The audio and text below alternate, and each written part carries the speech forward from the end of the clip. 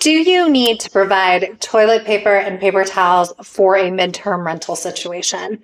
This is a question I get asked all the time by my consulting clients.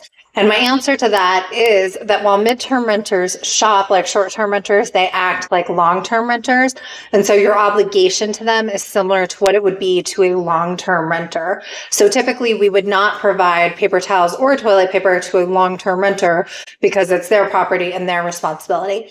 That said, as a practice, I always like to start my relationships well, and I always want my tenants to come in and be off on the right foot. So I do typically provide one roll of paper towels and one thing of toilet paper to get them going. And so for future stays, you could have the cleaners do this, or you could do this. You will also find that your existing tenants, as they move out, will leave behind repeat items that you need, like spices. For more midterm tips and tricks, check out this playlist.